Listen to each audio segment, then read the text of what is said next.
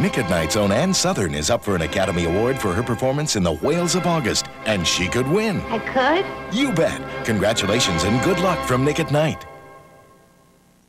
Dad by day, confident, secure, unshakable. But when Mom goes away, Dad's world becomes troubled.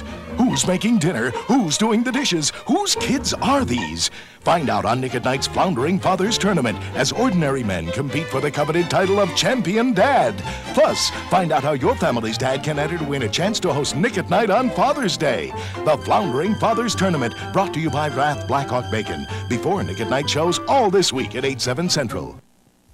You say you want to start a family, but you just can't find the time? Then tune into My Three Sons on Nick at Night, where in less than 40 weeks, you can watch your sitcom son go from kazoos to cohabitation.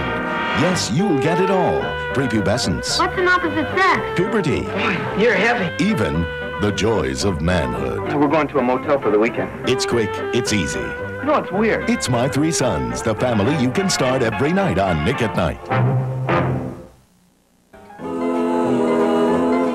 Coming up next, make room for Daddy's pickled pranks. It's the crunchy munchy Nick at Night. Yum! Sunday snack time.